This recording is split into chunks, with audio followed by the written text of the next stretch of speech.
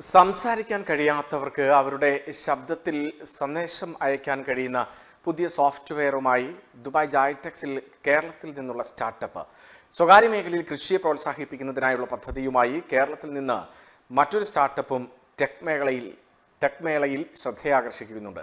ഇന്ത്യയിൽ നിന്ന് 200ഓളം കമ്പനികളാണ് ജൈടെക് മേളയിൽ പങ്കെടുക്കുന്നത്.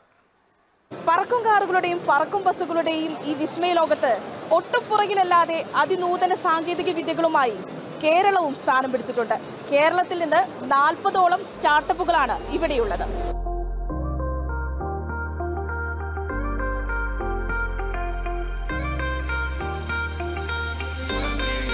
ശബ്ദമില്ലാത്തവർക്ക് ശബ്ദമാകുന്ന സോഫ്റ്റ്വെയറാണ് ലാരിക്സ്.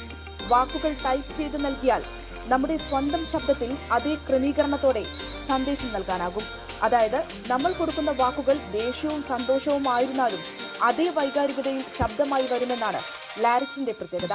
മരിച്ചുപോയ നമുക്ക് പ്രിയപ്പെട്ട ആരുടെയെങ്കിലും ശബ്ദം തുടർന്നും കേൾക്കാനും ലാരിക്സിലൂടെ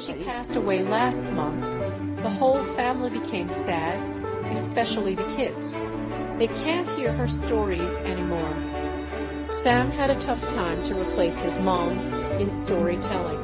Relax yourself. You are not going to lose your loved one's voice. Kids can hear their grandparents' sound forever. Person who's having the disabilities, right, something like an ALS disease, they cannot, able to speak anything like that, like us, right? They'll be able to speak something like a barely, like the sound, right? With that voice, we'll be able to create a voice identity for that person. നട്ടുവെച്ച ചെടിക്ക് വെള്ളവും വളവും സമയത്ത് ആവശ്യമുണ്ടെങ്കിൽ ചെടി തന്നെ നമ്മെ അറിയിക്കുന്ന നൂതന സാങ്കേതിക വിദ്യയുമായാണ് ഓർഗ ആയുർ ജൈടെക് മേളയിൽ എത്തിയിട്ടുള്ളത്.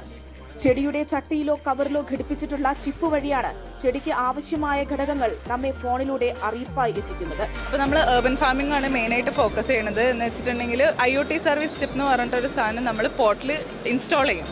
അതുവഴി നമുക്ക് വെള്ളത്തിൻ്റെ ടെക്സ്ചറും വാട്ടർ ടെക്സ്ചറും സോയിൽ ടെക്സ്ചറും അറിയാൻ പറ്റും. അപ്പോൾ നമുക്ക് എപ്പോഴാണ് ഈ പ്ലാന്റ്സിന് വെള്ളം ആവശ്യം വരിക, അല്ലെങ്കിൽ സോയിൽ ടെക്സ്ചർ എങ്ങനെയാണെന്നൊക്കെ നമുക്ക് അറിയാൻ പറ്റും.